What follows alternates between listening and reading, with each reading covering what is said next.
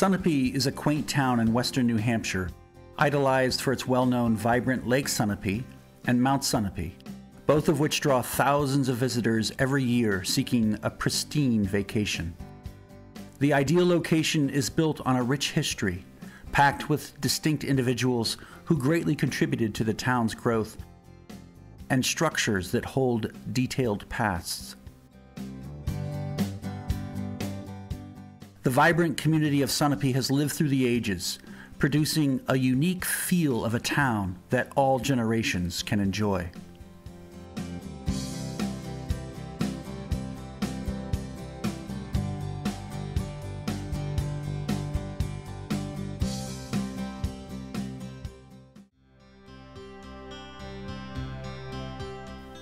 The town of Sunapee took several names in its growth.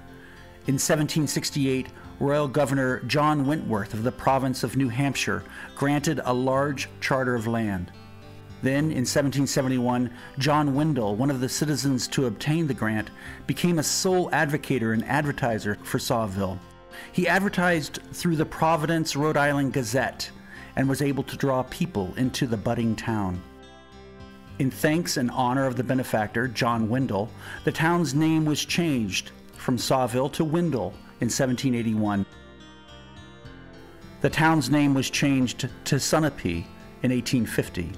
The name Sunapee is derived from the Algonquin Indian words Suna, meaning goose, and Apee, meaning lake. The Indians called the body of water Lake of the Wild Goose.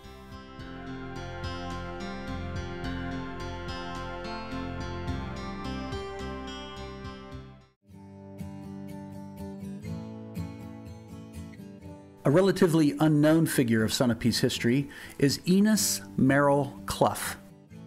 Clough claims the title of the first inventor of a horseless carriage.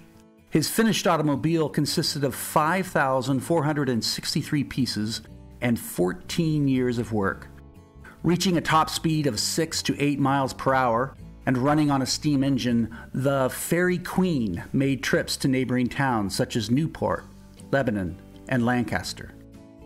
At the time, the highways were off limits to the automobile because the machine frightened the horses. Discouraged by the setback, Mr. Clough sold the Fairy Queen to a resident of Lakeport, who proceeded to then crash the Queen into a fence, causing heavy damage. Ironically, Mr. Clough predicted to see the day that horseless carriages would fill the streets. His correct prediction was answered when he was struck by a New York automobile while working flag crossing duty.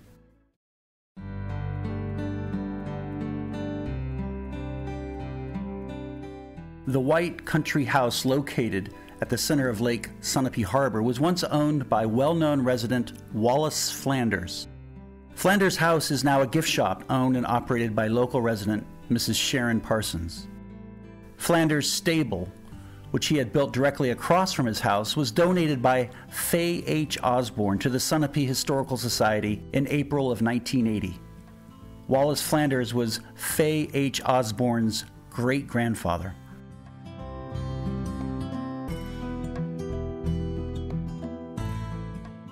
Located at the peak of Main Street, overlooking the harbor, sits the large, simple, yet extraordinary livery. The livery was built in 1890 to serve as a stable for 30 horses. The main level housed carriages and buggies, while the horse stalls were located on the floor below. The only entrance to the horse stalls was by the interior horse ramp, which workers and horses alike shared in their descent to the stalls.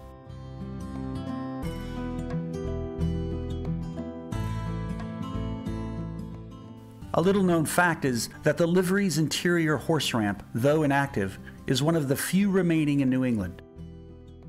Below the stalls lies a passageway where wagons could pull in under the stable floor to load manure. While the stalls have been long deserted, the nameplates for the horses still remain above the vacant stables, with some names still visible.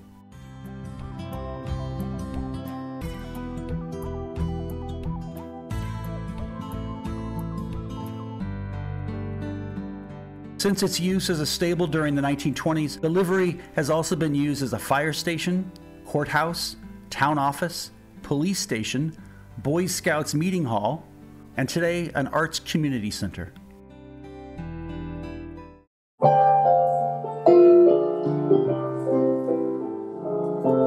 One of Sunapee's most highlighted men in its history was the comedian, entertainer, and movie star Billy B. Van.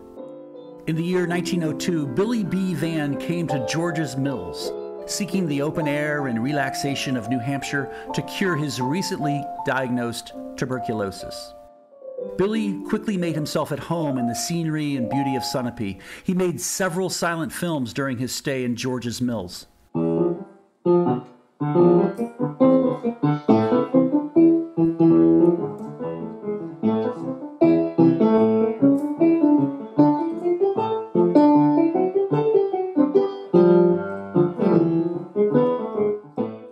One of the films, Where Are Your Husbands?, was recently discovered in the depths of the Library of Congress in Washington, D.C. The film was released in 1920, just after the 19th Amendment, which provided women's suffrage. The film's reverse role in society theme was a play on the amendment's release, with the roles of men and women switched.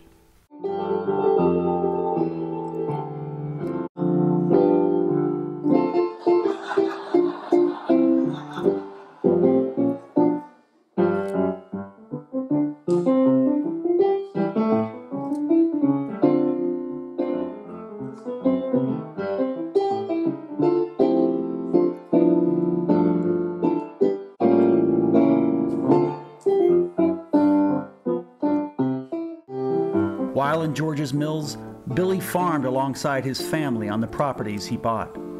His house today still lies directly across from his barn, now known as Prospect Hill Farm. Today, the farm hosts a large gallery of antiques filled to the brim with all sorts of household furniture, decorations, and statues. In the farm, Billy used to host small performances, and the signs advertising them can still be found on display in the gallery's collection. Billy soon became so invested in Sunapee that he attempted to rename George's Mills to Van Harbor.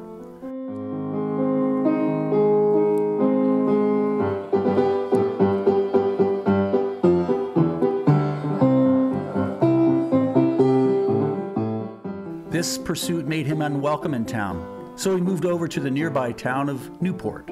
In Newport, Billy made and sold pine tree soap because he loved the smell and it helped him through his tuberculosis. Newport was soon nicknamed the Sunshine Town by Billy's nickname, the Sunshine Man.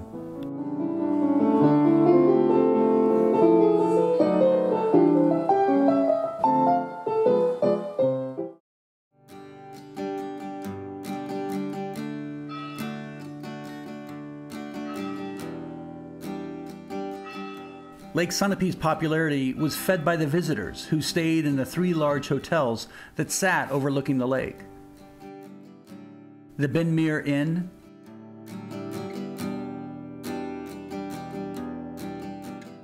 the Grand Leadon,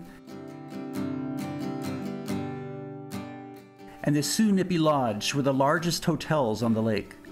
The steamboats carried people from hotel to hotel across the lake.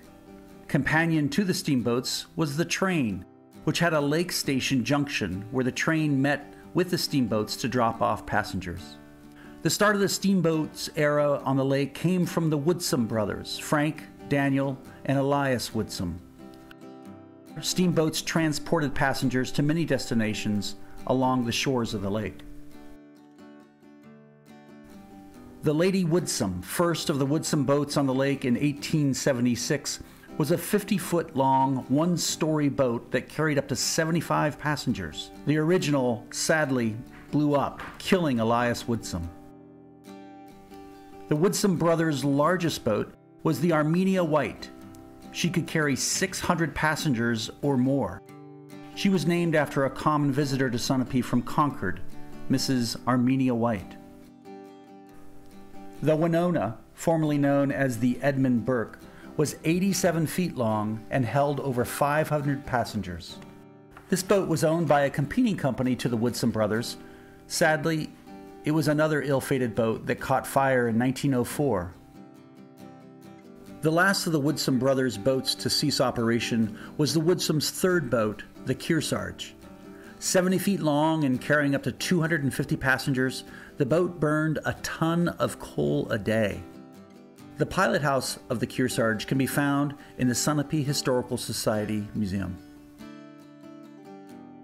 Today, 2 passenger boats remain on the lake in memoriam of the steamboats of old.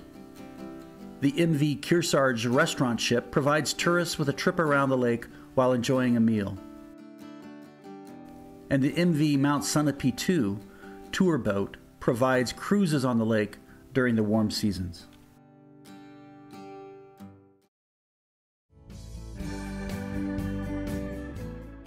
In 1898, people of Sunapee created the Lake Sunapee Protective Association to protect and conserve the Lake Sunapee environment. One of its early notable things was that it negotiated the lake height. Up until that time, the lake level could actually change up to about 8 or 9 feet during a season. The large variation in the water level caused problems for the steamboats on the lake, causing in some places long sunken stone beds to be made for the steamboats to glide over safely.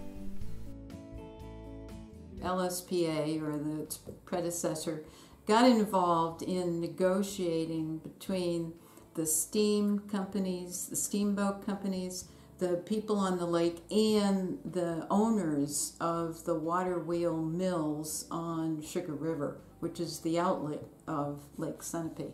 And so their agreement, which holds today, it had a couple of tweaks, is to have the lake level vary no more than 3 feet, which is reasonable. The extraordinary lighthouses on the lake were originally built by the Woodsum brothers and have been maintained by the LSPA throughout the years, providing light for the steamboats back then and today's boaters as well. The lighthouses, there are 3 of them. Actually, there are 5 in New Hampshire. 2 are on the ocean, and 3 are here on Lake Sunapee.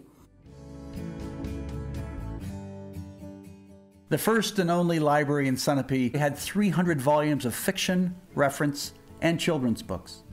The land was purchased and the building established from a bequest of Almarin Burpee Abbott and his wife Martha. Only a few years ago, the building became the old Abbott Library, and all the volumes were transferred into a new library less than a mile up Route 11. The old Abbott Library is now the new Sunapee Historical Society Archives, with bits of Sunapee's history on display ranging from magic lantern slides to old factory items.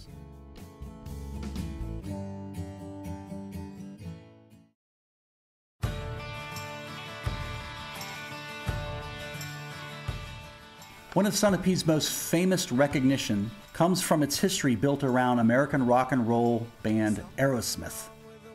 Lead singer Steven Tyler and the guitarist Joe Perry spent their childhood summers in Sunapee, while bassist Tom Hamilton went to a nearby New London school. The sparks of the band came from Tyler and Perry's first meeting at a local restaurant, the Anchorage, which was an ice cream parlor at the time, located on the water of the harbor. The group started out separately, with Steven Tyler's first band in Sunapee called The Strangers, and Perry and Hamilton in The Chain Reaction. The 3 formed their band Aerosmith from their performances at The Barn. The Barn in George's Mills was the place to go for teenagers to gather and watch bands play. Today, The Barn is known as The Manor. The new band played throughout New Hampshire, Nashua, Concord, Manchester, and of course, The Barn. Now, almost 50 years later, the band has toured the world, won Grammys, performed at the Super Bowl, and earned a place in the Rock and Roll Hall of Fame.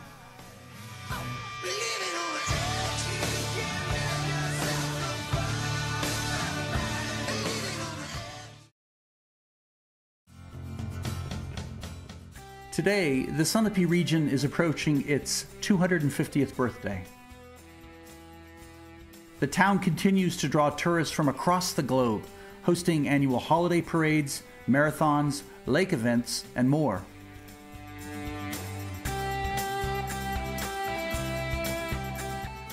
Welcome to the Sunapee Archives. This is the latest project of the Sunapee Historical Society. I think you found information about a number of pieces of Sunapee history, and if you want to learn more about any of those or have other questions about Sunapee history, you're welcome to visit us either at our museum in the harbor or at the archives.